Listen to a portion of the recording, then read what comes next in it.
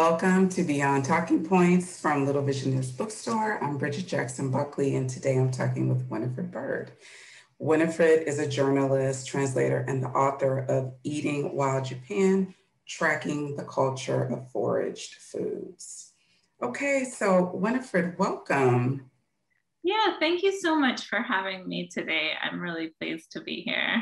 Yes, and I am so excited to speak with you. So you grew up in San Francisco. You write a book, a family of book-loving artists dreaming of moving to the country. I love that line. Thank you. That's pretty much me in a nutshell at like 7 years old. So. Yeah, so I want to get into that. But after studying political science at Amherst College, you worked at farms across the US and Canada. So we know San Francisco is an urban environment. So where did the interest for farming derive from? I honestly have no idea, but I remember being like 6 or 7 years old and like dreaming about being like taken in by an Amish family and living with them and like drafting a letter to be like, can you show me the ways of the Oh my gosh. Although I do remember my relatives in Pennsylvania taking me to visit the Amish, so that might have been part of it. And you know, we'd go on drives outside the city sometimes. And but yeah, I grew up in a really urban family, right in the center, you know, right in San Francisco. And yeah, both my parents were artists. My stepdad's a musician and an artist as well. And I love that urban culture, but something about food and farming has just always really attracted me. And we also went to the farmers market in San Francisco quite often. My mom was a great cook, and she would always take me shopping there with her. So that might have been part of it. Well, the line jumped out at me, dreaming of moving to the country, because so many people, you know, sometimes can talk about that, fantasize about this peaceful, calm country life, but obviously the move doesn't come to fruition. But you really carried through with that and moved out to a country environment and a rural setting. So I wonder, it's just curious, like I wonder what it is about that rural aspect that sometimes quietly speaks to us, because San Francisco is very, very urban. Like we were just up there actually last weekend, and it's so dense. It's so dense.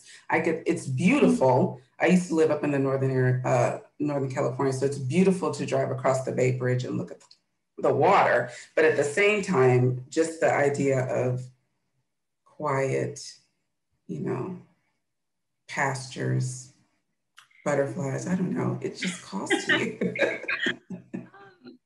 me, it was, yeah, partly that like pastoral image, I'm sure, but I was always focused on like kind of the practical aspects of like growing food. And like, you know, I would think about like, okay, I need to have like 1 cow and 5 chickens and like, you know, yeah, I honestly don't know. I think it's just something I was born with. Okay. Didn't necessarily come from my family. Okay. And then I just kind of pursued it later on in college and after college. And I've kind of grown, you know, through different phases in my life, like grown away from it. And I'm currently in a coming back to it again phase. I feel like it's always been like an undercurrent that, you know, draws me at different times in my life. I think that's such an important point, Winifred. Like when there is something that has been very defining for me, when there's just something, that quiet, deep insistency that it just won't go away. And Right. Sometimes you may even try to, you know, I'm going to go over here and do that. But then it's still there and it could come right back again. And I think that is an indication that it's something to be paid attention to. Exactly. I feel the same way. And you know, as you grow older, you kind of realize that and start to listen to that and think, you know what, you know, maybe people say this or that, and this is important, that's important. But if you feel drawn to something, then even if you can't always explain it, it's worth it to follow that, I think. Absolutely. I could not agree with you more. Absolutely. So, okay, why Japan? You moved to Japan, you lived in a rural area for close to 10 years. Why Japan? Well, that was a little bit different. reason. So I actually moved there. I met a guy in Canada and we started dating. He was Japanese. We were both traveling at the time, and just met and kind of connected. And yeah, so he was from Japan and he wanted to move back there. And I decided, I was pretty young. I was like in my early 20s, and I was like, okay, we're going to Japan. I'm going to live in Japan. Yeah, so we moved there and stayed for about 10 years. And yeah, I was just thinking about it this morning, preparing for this interview. I have an aunt who has always been kind of really supportive and encouraging in my life. And I remember asking her, hey, do you think I can learn Japanese and do all this? I have no background in it. And she's like, yeah, I think you can. So I was like, okay, I'm gonna try and do that. And it worked out, it just, So you didn't know any Japanese, like you didn't do high school Japanese or anything like that. So you went with your then boyfriend you moved to the outskirts of Matsumoto, and then you just dove in and started to learn the language organically?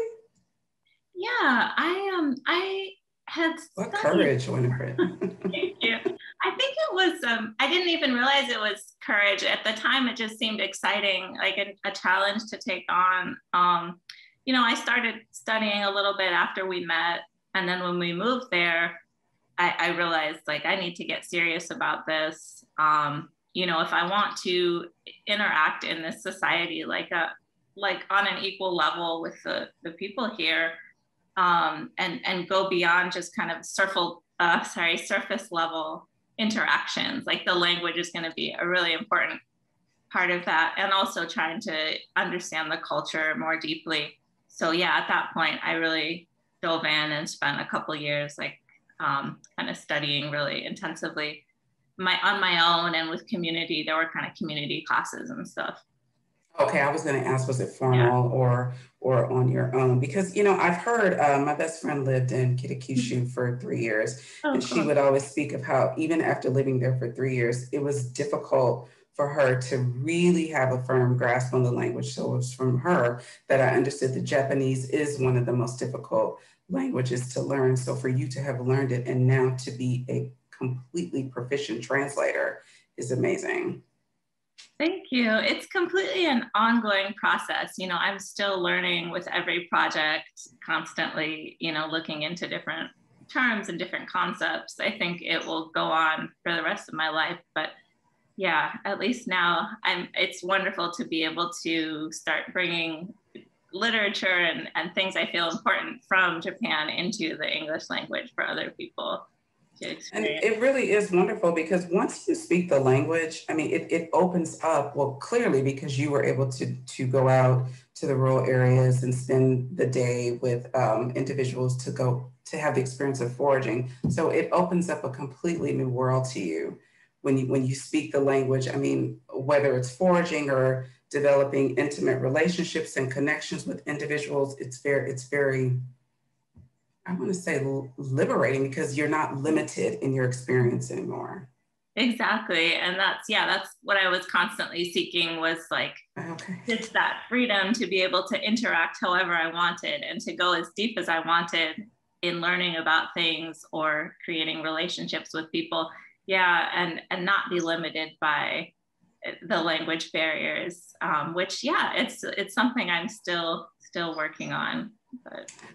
Okay, so your 3 favorite things you took with you to Japan and really dove into in Japan: food, culture, and nature. So what was a day of foraging like? I mean, I know you have different examples that you go out and speak with the individuals, but what is a typical day of foraging like?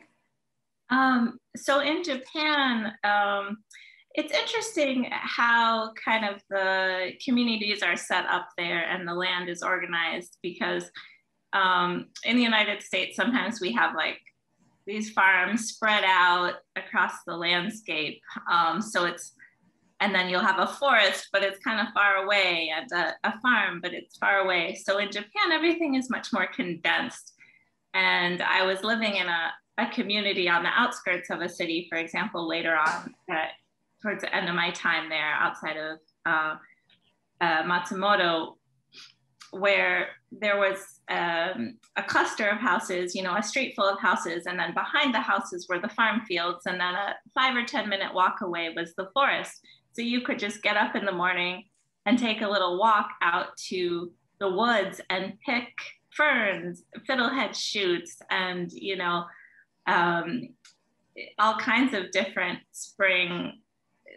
these delicious spring, they're called sansai in Japanese, mountain vegetables, and just bring them back to your house. So it was really integrated into daily life. It didn't feel like you had to take a special trip to go get these things and to get out to quote unquote nature.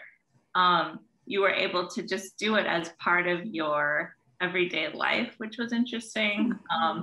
And maybe you would walk over to the rice paddy and get some of the plants that live in a watery, marshy environment around the edges of the paddy.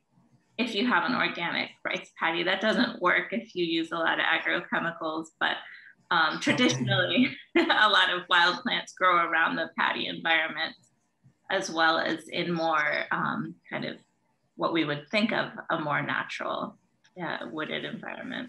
Okay, well that makes sense. I mean, yeah, like I said, we just drove up to Northern California and it was just open agricultural land, no forest, no trees. So you're saying here it was accessible, it was easily accessible. But when you first went out, so obviously you didn't go out by yourself, because how would you know what was poisonous and what was not? Right. Exactly. I was lucky enough to live in a community that was a fairly traditional farming community with a lot of elderly people who had, you know, long-standing relationship with the natural environment, had learned about the plants from their parents and, you know, former generations. So they were really pretty strongly connected and knowledgeable and willing to share that knowledge with me. I met one woman in particular who I write about in the book, Ban-san. She was in her 80s. She lived just up the street from me. It's a wonderful woman, loved to read and write, and also to pick these wild plants. So she took me out sometimes, you know, just a short walk up to the edge of the woods and showed me what we could pick, told me how to prepare it. And you know, I think that's one of the really important things about foraging. You can get a lot of knowledge from books and from the internet, but if you really want to learn, it's important to find these kind of mentors and learn this sort of living knowledge that's embedded in people who know very specifically. You know, there's a certain level of knowledge that is generally applicable to anywhere. You can open a book and say, this plant looks like this and it grows in this type of habitat. And maybe I'd find that in Japan or California or Illinois.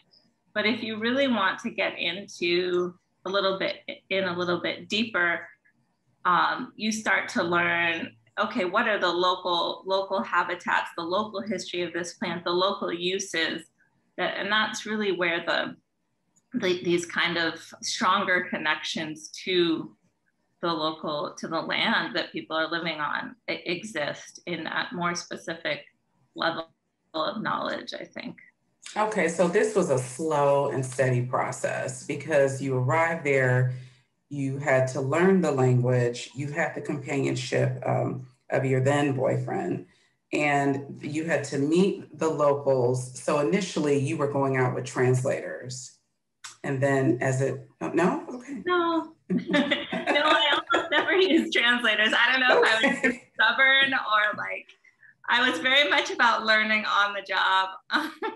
Wow, okay. So as I was working as a journalist, starting, you know, maybe 3 or 4 years after I moved, I started doing some environmental journalism, and okay. I remember just spending hours preparing, looking up what words I would need to know, and kind of stumbling through a lot of interviews and outings. But that was how I learned, basically. Yeah. Okay. So you didn't use translators, but you had mentors, or as you would call them, or people who were very steeped in this community, long history, deep connection to the land. Yeah, exactly. And so, go ahead. I was going to say, yeah, and oftentimes those are the elderly people, because a lot of that information is, and that knowledge is fading a bit, even in Japan, where there is still a strong culture of foraging and using wild foods. Unfortunately, with urbanization and changes like that, a lot of the younger generation doesn't have that same kind of connection with the history and the food culture and the natural environment. Yes, that is exactly what I was thinking about when I, was reading Eating Wild Japan, how there are these aspects of traditional and what you could call or refer to as indigenous cultures, where they have these practices, traditional practices that are highly beneficial to us, to people, but because of urbanization, these practices can be eroded and so much information is lost. But it just felt like, to walk out while reading it, to walk out into the forest. I mean, yes, you're foraging and you're looking for edible plants and sensai, wild vegetables, but there has to be something deeper, more spiritual when you are cultivating a relationship of sustenance, a natural relationship with the land where you're getting food and you're tending to it and you're not destroying it. It just seems so valuable. And yeah, just thinking that has repeatedly, like we've seen cultures where that has just been lost, but it is something so worthy of maintaining. Yeah, and yeah, there's so much that I'd like to respond to that you just brought up. So yeah, first of all, I think it's important to recognize that it's not only been lost, but in a lot of cases, it's been taken away quite actively, in many cases, intentionally taken away from people. I think because it is such a critical, important backbone of culture and connection and identity for people who are rooted in a place and have relationships to the non-human world created over centuries, that creates a very strong rooted culture. And throughout history, through the history of colonization, both in Japan and Asia and the United States, people recognize that and intentionally try to uproot it. In the United States, obviously, probably the most famous example is the extermination of buffaloes in the Midwestern plains, which was used as a way to kind of destroy the cultures that depended on them and that connection. In Japan, it happened with the Ainu culture, an indigenous culture in far northern Japan, which was very dependent on wild foods. That was a very central and is a very central part of Ainu culture.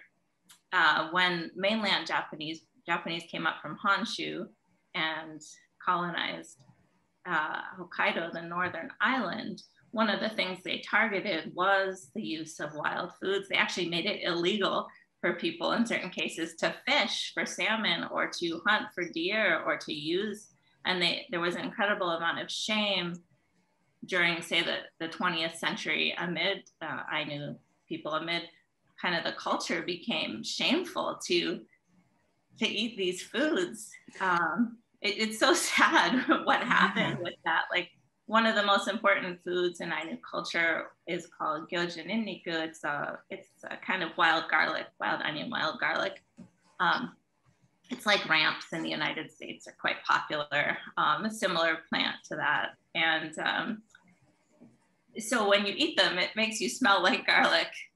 And some of the women I talked to up there told me, the Ainu women told me that when they were children, Ainu people would avoid eating that because they didn't want to smell like that when they went to work with non-Ainu people, because that was a symbol of their eating the wild plants and their culture. And that was so, it was so looked down upon at that time in history that they would, they actually many people stopped eating those foods altogether.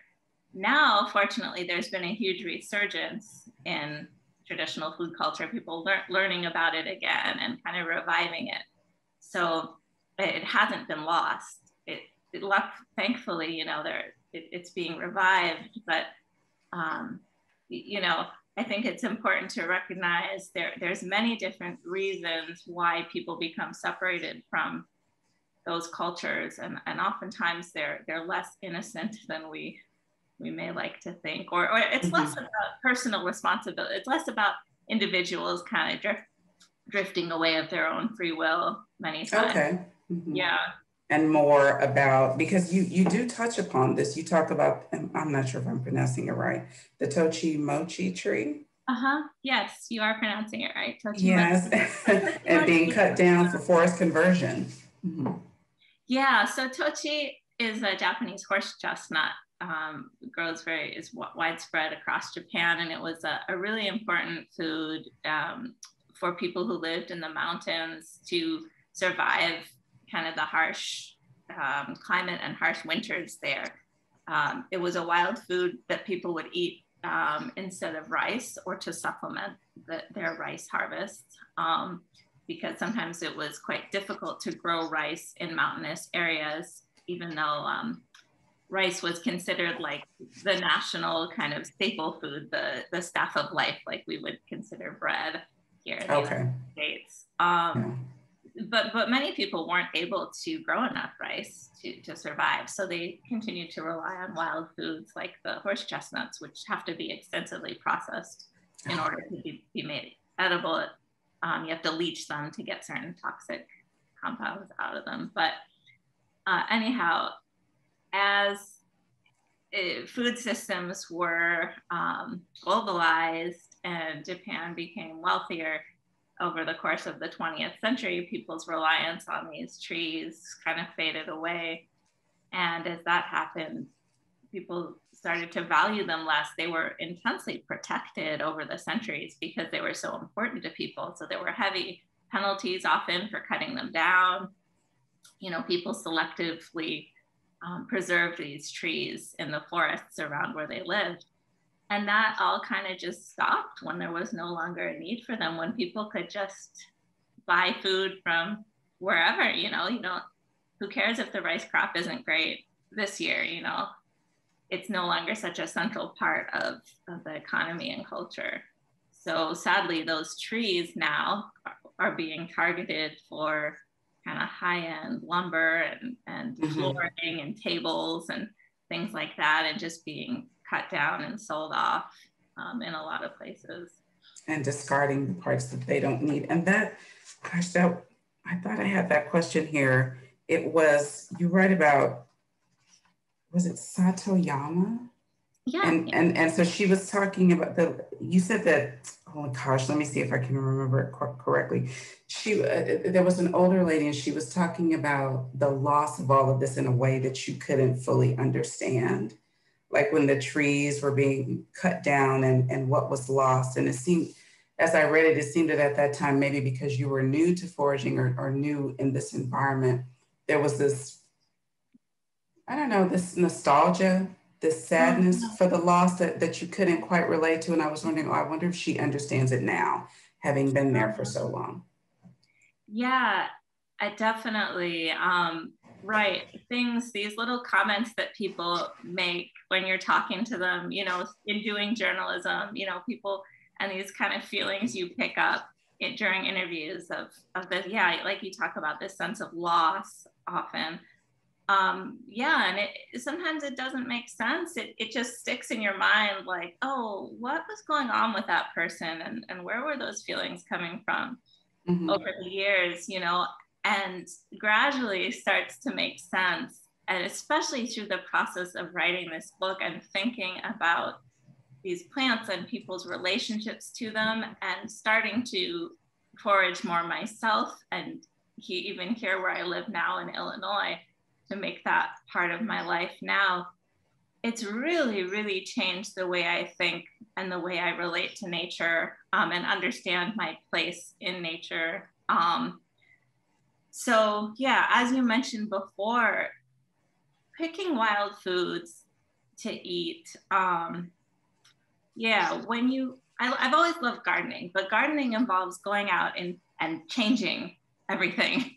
You know, you got to dig up the ground, you got to plant the seeds, you got to bring in stuff from outside. Foraging is very different. It's a lot of observing very closely, watching what's going on, understanding, coming to know the place where you live, and then recognizing the abundance of it and receiving those things from nature. And you kind of just have this sense of awe, like, wow, nature provides for us. We don't always have to go in and change everything, you know? Yes, I was thinking that, like, when I started, reading the book and looking into foraging, that I just kept having this thought: food is everywhere, and we can, I mean, obviously not so obvious in urban environments, but the idea that this is a bountiful, plentiful earth, Oh, and yeah. that everything, and that there's so many forms of abundance, and that everything we need is here. But if you don't have that perspective, if you can't see that, if you don't have that continued link to the land or gardening or whatever, or even this Buddhist concept of body and earth, one and the same, Yeah. that you write about, it could be maybe hard to see this, but I like where you write that eating local foods harvest seasonally, whether you're, I would say, in Japan or here, is so beneficial.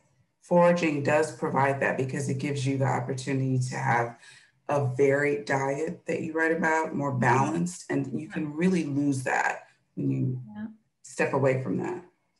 Yeah, and I love that you bring up that expression, Shindo Fuji, body and earth, one and the same, which is just one of my favorite favorite sayings. I think about it all the time. Yeah. And it brings up the fact, kind of the flip side of developing this or coming to recognize this closer relationship, that we are part of nature. We are made to be here, to benefit, to receive, these plants from the earth. That's how we evolved. And the flip side of that is kind of recognizing our vulnerability, that yes, we are part of nature, which means that everything we do to this earth comes back to us and our bodies. Yes. So if body and earth one and the same, well, that brings up some uncomfortable problems when we look at how we are currently treating the earth. One of the times I started to kind of understand this on a deeper, more kind of intuitive level was when I was reporting on the Fukushima nuclear disaster. I spent a lot of time in rural areas talking to people who did love to forage, who loved to hunt boar. They'd go out mushroom hunting, they'd hunt boar and deer. And all of that was taken away from them by the nuclear fallout. Suddenly, that abundant environment turned into the enemy. You go outside and suddenly you're wondering, like, is this poisoning me? I can't rely on these. I can't have this relationship anymore because these invisible contaminants are circulating through the natural environment now. So it really makes you realize, okay, I'm a part of this whole story, and we need to watch out as far as what we're doing. Yeah, and that's why I think your book is so relevant, and the timing is so good, because we are in such a time of transition with everything that has happened with the pandemic. And even though you're talking about foods found in Japan, I think the overall idea of the book, connecting with nature through food, the remembrance of culture. And there is so much love and eloquence in your writing that I love it. And two things that I just have to point out, before we end, that I love. When you write the line, when you wrote, "She gave me a little bell to warn off bears and pointed me in the direction of the local temple." I was like, did I read that right? To warn off bears, as in bears? Yeah. There's bears out there. I was like, what? And you just took the bell and said, okay, and walked out the door. I was like, okay, I have to ask her about that. Well, fortunately, in Honshu, the main island, there's only black bears, which I think if you really make them angry, they will attack you. But they're not like gonna be out to get you. So as long as they can hear that you're coming, that's why you put the bell on. So that you give them a little warning, they'll steer clear of you. up in Hokkaido, they do have brown bears, which are more like grizzly bears, which are a bit more dangerous. That's amazing. But in Honshu, I never really felt that afraid. In fact, I always wanted to see one. I never had a chance to see one out in the wild. My gosh, but that is the absolute beauty of travel. You have experiences that you would never have at home, and it just like blows your mind open. I love it. So Yeah. what would you say that was the most, and I know that it's hard to narrow it down because you were there for such a long period of time, but what was the most surprising and unexpected part of being in Japan and immersing yourself in a second culture? Gosh, there's so much, but one of the things I think is just um, beginning to think more on a community level and moving away a little bit from the individualism that I grew up with here in America, which has its merits. You know, it's wonderful to go for what's best for you and to focus on your, individual identity and everything. But living in a culture that has always emphasized community harmony a lot more, and the role of the individual in the community as constantly being aware of that larger context that you are in, that's both supporting you as you support it, was just a really different perspective. At first I kind of pushed back against it and really struggled with that concept of, wait, I have to think about, why should I have to worry about what everybody else wants all the time? Why should I have to, limit myself for the sake of the community? Over time, I've gradually started to see it as, a kind of back and forth where we both support each other rather than a kind of constrictive concept. So I think I'm still kind of struggling to work that out, that tension between individualism and community harmony. That's one of the things maybe that has stuck with me the most over the years. I really like that. Yeah, I really like that because I understand what you're saying. There is a focus on individualism in this country, and there is just such intrinsic value in community, that you can have a longing for, or you may not know it's community, but just being in an urban environment, when you're in the box of an apartment or a separated home, and community is not as strong as maybe it was once when we were children, where you would go outside and play, and there is something to be said about commonalities and human connection and helping each other, and the cycle of give and take that is expressed through food growing and harvesting and all that. That's so beautiful. So I can relate to what you're saying. I like that so much. Yeah. Well, we hope you enjoyed listening to this conversation with Winifred Bird. I could talk to you forever, Winifred. This was wonderful. Yeah. This was wonderful. Little Visionaries is an independent bookstore that, beyond selling books, hosts community-focused interviews and author events. Remember, the best way to support your local independent bookstore is as simple as buying a book. And Winifred is a journalist and a translator. She translates Japanese nonfiction and fiction and edits translations from Japanese. She can be reached at winifredbird.com. Thank you, Winifred. Thank you so much. I really loved our conversation too. Yeah, I did too.